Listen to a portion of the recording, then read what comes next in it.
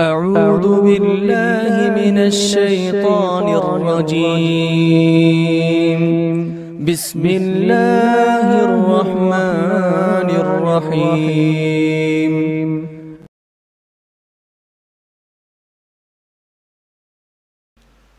السلام عليكم ورحمة الله وبركاته. الحمد لله نحمده ونستعينه ونستغفره ونعوذ بالله من شرور أنفسنا ومن سيئات أعمالنا. من يهده الله فلا مضل له ومن يضلله فلا هادي له. وأشهد أن لا إله إلا الله وحده لا شريك له. وأشهد أن محمدًا عبده ورسوله. أما بعد فإن خير الحديث كتاب الله وخير الهدي هدي محمد صلى الله عليه وسلم وشر الأمور محدثاتها وكل محدثة بدعة وكل بدعة ضلالة وكل ضلالة في النار. أعوذ بالله السميع العليم من الشيطان الرجيم. بسم الله الرحمن الرحيم. يا أيها الرسل بلغ ما أنزل إليك من ربك وإن لم تفعل فما بلغت رسالة. يا أيها الرسول بلغ ما أنزل إليك من ربك وإن لم تفعل فما بلغت رسالة. معزز علماء اکرام، ذمہ داران جماعت اور جمعیت، حاضرین مجلس، اللہ رب العالمین کا بڑا فضل اور اس کا احسان ہے کہ جس رب العالمین نے ہم سب کو دین کی باتیں سننے اور سمجھنے اور عمل کا جذبہ لے کر حاضر ہونے کی توفیق عطا فرمایا. بزرگوں، دوستو، بھائیوں، بزرگوں، جیسا کہ ہم سب جانتے ہیں کہ آج کے اس عظیم الشان اجتماع میں ہم سب جس عنوان کے تحت حاضر ہوئے ہیں وہ اتباع رسول صلی اللہ علیہ وسلم اور راہ نجات کے عنوان پر ایک اجتماع کیا جا رہا ہے. بھائیوں، بزرگ، دوستو، مومن بندے کے لیے ضروری ہے کہ وہ اللہ کے نبی محمد صلی اللہ علیہ وسلم جو اس دنیا میں رب العالمین نے آپ کو ایک داعی اور مبلغ اور پیغمبر اور امام الانبیاء بنا کر مبعوث فرمایا، اور اللہ رب العالمین نے آپ پر یہ ذمہ داری عائد فرمائی وَدَاعِيًا إِلَى اللَّهِ بِإِذْنِهِ وَسِرَاجًا مُنِيرًا.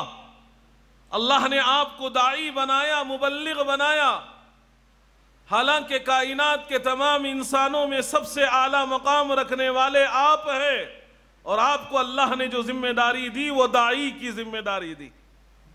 اور اللہ کے نبی صلی اللہ علیہ وسلم جہاں لوگوں کو دین کی دعوت دی، وہاں اللہ کے نبی اس دین پر سب سے زیادہ عمل کر کے بتلایا. میں آج جس موضوع پر آپ سے خطاب کرنا چاہتا ہوں وہ دعوت اور اتباع ہے. جہاں ہم اللہ کے دین کی دعوت لوگوں کو دیتے ہیں، وہ دعوت، وہ دین، وہ اسلام کے احکام اور قوانین ہماری اپنی ذات کے اندر کتنے ہیں ہر مومن بندہ جاننا ضروری ہے. بہت سارے داعی، بہت سارے مبلغ ایسے ہیں جو لوگوں کو تو اللہ کی دین کی طرف بلاتے ہیں، نماز روزے کی طرف بلاتے ہیں، حرام اور حلال کی پابندی کروا دیتے ہیں، لیکن خود اس سے دور ہو جاتے ہیں. میرے بھائیوں، بزرگوں، دوستو، جس دین کی دعوت ہم اللہ کے بندوں کے سامنے دے رہے ہیں، سب سے پہلے وہ اللہ کا بندہ وہ خود مخاطب ہے اپنا آپ کہ میں جس چیز کی دعوت لوگوں کو دے رہا ہوں وہ چیز میرے اپنے اندر کتنی ہے. اللہ کا بندہ اس بات کا جائزہ لینا ضروری ہے، ورنہ وہ اللہ کا بندہ داعی بھی نہیں ہے اور وہ ایک جھوٹی خبر دے رہا ہے لوگوں کو جو خود اپنے آپ کو بھلا کر زندگی گزار رہا ہے. اللہ رب العالمین قرآن مجید میں ایسے لوگوں کے بارے میں فرمایا یا ایھا الذین آمنوا لم تقولون ما لا تفعلون کبر مقتا عند اللہ ان تقولوا ما لا تفعلون. اے ایمان والو، لوگوں سے وہ بات کیوں کہتے ہو جو تم خود عمل نہیں کرتے؟ آج یہی چیز ہمارے معاشرے میں ہم دیکھتے ہیں. لوگوں کو تو نماز روزے کی بہت ساری باتیں، توحید کی، سنت کی، شرک سے بچنے کی، بدعات اور خرافات سے دور رہنے کی دعوت دیتے ہیں، لیکن داعیوں کی حالت یہ ہے کہ خود اس میں ملوث نظر آتے ہیں. اللہ رب العالمین ایک جگہ فرمایا اَتَأْمُرُونَ النَّاسَ بِالْبِرِّ وَتَنْسَوْنَ أَنفُسَكُمْ وَأَنْتُمْ تَتْلُونَ الْكِتَابَ. مخاطب تو دوسرے ہیں لیکن اللہ کا کلام قیامت تک آنے والے انسانوں کے لیے ہے. اللہ نے فرمایا لوگوں کو حکم دیتے ہو تأمرون الناس بالبر، نیکی کا حکم دیتے ہو، وتنسون انفسکم، اور اپنے آپ کو بھلا دیتے ہو اس نیکی سے. ظاہر بات ہے بہت سارے اللہ کے بندے ان چیزوں میں ملوث نظر آتے ہیں. ایک دائی، ہر مومن بندہ دائی ہے، مبلغ ہے، اس لیے کہ وہ جیسے ہی کلمہ لا الہ الا اللہ محمد الرسول اللہ کا اقرار کرتا ہے، وہ اللہ کا بندے پر ضروری ہو جاتا ہے کہ وہ اللہ کا بندہ جہاں وہ توحید پر عمل کر رہا ہے، جہاں وہ سنت رسول کا پابند ہے، اس کے لیے ضروری ہے کہ وہ اللہ کا بندہ سب سے پہلے تمام اللہ کے نبی کی سنتوں کو اپنے اندر لاگو فرمائے. جس توحید کی دعوت وہ دے رہا ہے وہ اللہ کا بندہ اللہ کے نبی محمد صلی اللہ علیہ وسلم کو اپنا اسوہ، اپنا نمونہ بناتے ہوئے، جیسا کہ ہم سب پڑھتے ہیں قرآن مجید میں لَقَدْ كَانَ لَكُمْ فِي رَسُولِ اللَّهِ أُسْوَةٌ حَسَنَةٌ. اے لوگوں تمہارے لیے محمد صلی اللہ علیہ وسلم نمونہ ہیں، اسوہ ہیں، آئیڈیل ہیں. اللہ کے نبی کی توحید کیسے تھی؟ جہاں اللہ کے نبی نے لوگوں کو توحید کی دعوت دی، ذرا برابر اس توحید میں کمپرومائز نہیں کیا، مداہنت اختیار نہیں کیا. اللہ کے نبی نے آپ کو بہت ساری چیزوں کے بارے میں آفر رکھا گیا. آپ بادشاہ بننا چاہتے ہیں، سردار بننا چاہتے ہیں تو بنانے کے لیے تیار ہو گئے. مکے کے مالدار اور امیر ترین بننا چاہتے ہیں تو وہ بھی آفر دیا گیا. میرے بھائیوں، بزرگوں، دوستو، لیکن اللہ کے نبی صلی اللہ علیہ وسلم نے اس توحید میں ذرہ برابر نرمی اختیار نہیں کی. جہاں دائی اللہ کے بندوں کو توحید کی دعوت دیتا ہے وہ اللہ کا بندہ سب سے زیادہ توحید پر عمل کرنے والا ہونا چاہیے. آپ کو وہ حدیث معلوم ہونا چاہیے جس میں اللہ کے نبی صلی اللہ علیہ وسلم نے فرمایا قیامت کے دن ایک آدمی کو لایا جائے گا اور دوزخ کی آگ میں ڈال دیا جائے گا اور اس کی انتڑیاں آگ میں نکل کر باہر ہو جائیں گی اور وہ اس بیلو کے بیل کی طرح، گدھے کی طرح چکر لگاتا رہے گا آگ کے اطراف. دوسرے جہنمی دیکھ کر اس سے کہیں گے کہ بھائی آپ تو بڑے دائی تھے، بڑے مبلغ تھے، لوگوں کو دین کی طرف بلانے والے تھے، لیکن کیا بات ہے کہ آپ جہنم میں نظر آ رہے ہیں. جیسا کہ نماز کے بارے میں بھی اللہ رب العالمین قرآن مجید میں فرمایا تو وہ شخص کہے گا کہ میں لوگوں کو تو دین کی دعوت دیتا تھا لیکن خود جو ہے دین پر عمل نہیں کرتا. اور آپ اور ہم سب جانتے ہیں ایسا دائی جو اللہ کے بندوں کو دین کی دعوت تو دیتا ہے، نیکی کی دعوت تو دیتا ہے، خود اپنے آپ کو بھلا دیتا ہے، قیامت کے دن اللہ رب العالمین اس کو آگ کی قینچیوں سے اس کے ہونٹ کاٹ دیے جائیں گے.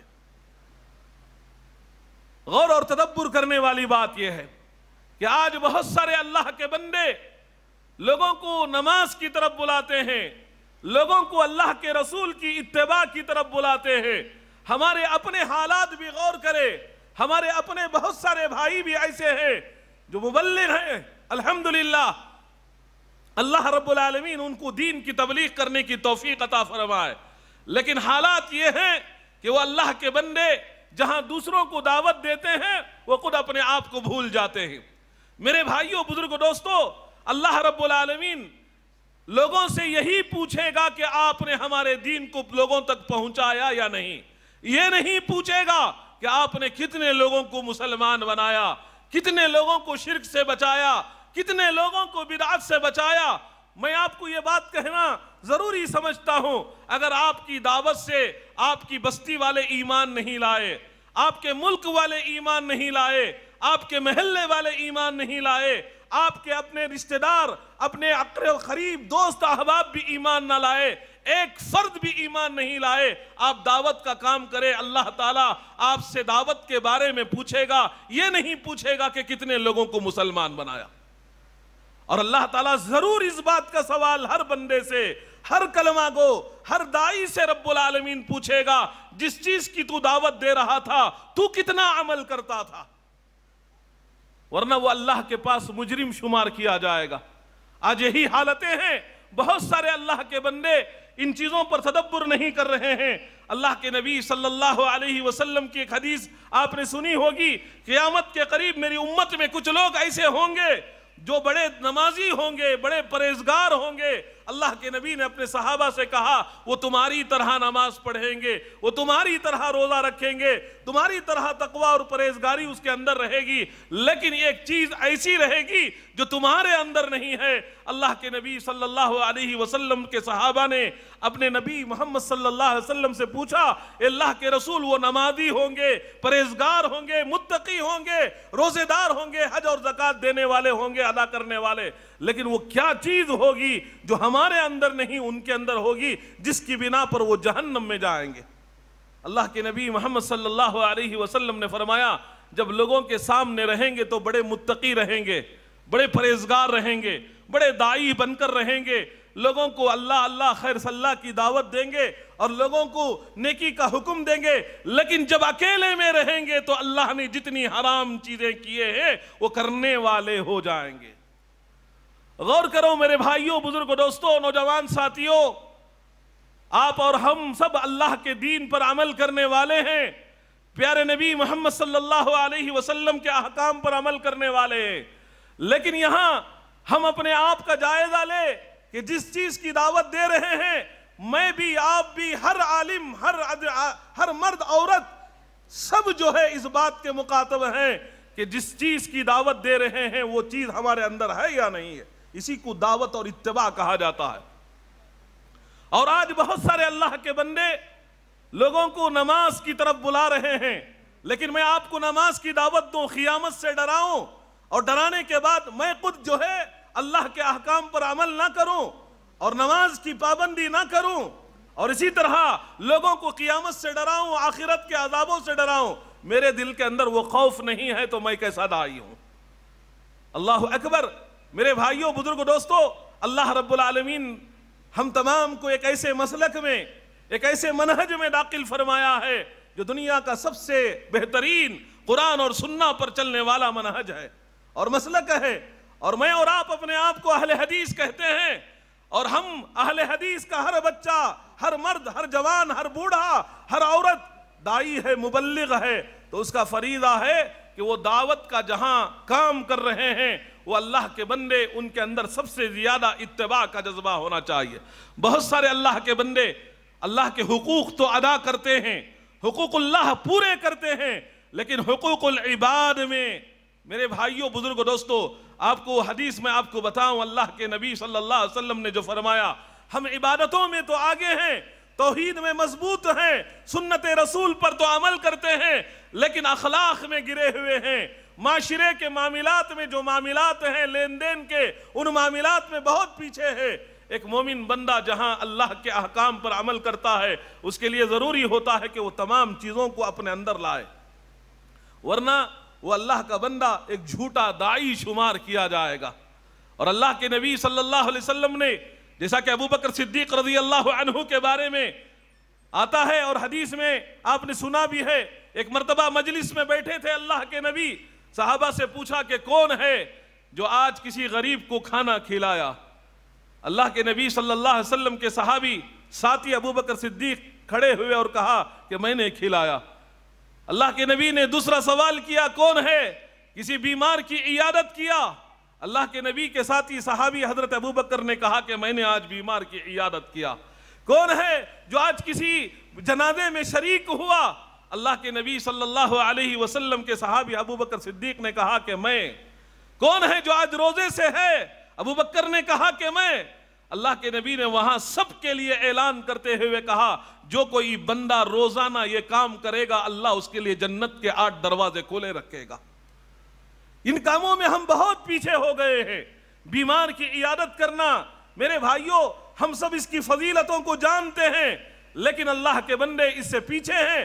جہاں ہم دین کی دعوت دیتے ہیں، اپنے منہج کو صحیح سمجھتے ہیں، قرآن اور سنت کو فالو کرنے والے ہیں، لیکن یہی نہیں کہ آپ توحید پر مضبوط ہو، اپنے معاشرے کے معاملے میں بہت پیچھے ہو، توحید میں مضبوط ہو، اپنے ماں باپ کے ساتھ برا سلوک کرتے ہو، سنت کے پابند ہو، لیکن دوست و احباب کے ساتھ، رشتہ داروں کے ساتھ آپ کا تعلق صحیح نہ ہو۔ اللہ تعالی ہم سب کو نیک توفیق عطا فرمائے۔ میرے بھائیوں، بزرگ، دوستو، میں بہت سارے علماء کرام یہاں موجود ہیں، معزز علماء کرام، میں ان کو اپنا وقت دینا چاہتا ہوں۔ ہم لوگ تو کہتے رہتے ہیں، آپ لوگ سنتے ہیں، لیکن جو مہمان علماء کرام تشریف لائے ہوئے ہیں ان کو زیادہ سے زیادہ وقت دینا یہ ضروری ہے۔ میں اپنا وقت بھی فضیلت الشیخ عبدالوہاب عبدالعزیز جامی حفظہ اللہ، امیر صوبائی جمعیت اہل حدیث، جو صوبائی جمعیت اہل حدیث کے امیر ہیں، جماعت اور جمعیت کی اہمیت پر خطاب فرمائیں گے، بہت ضروری ہے۔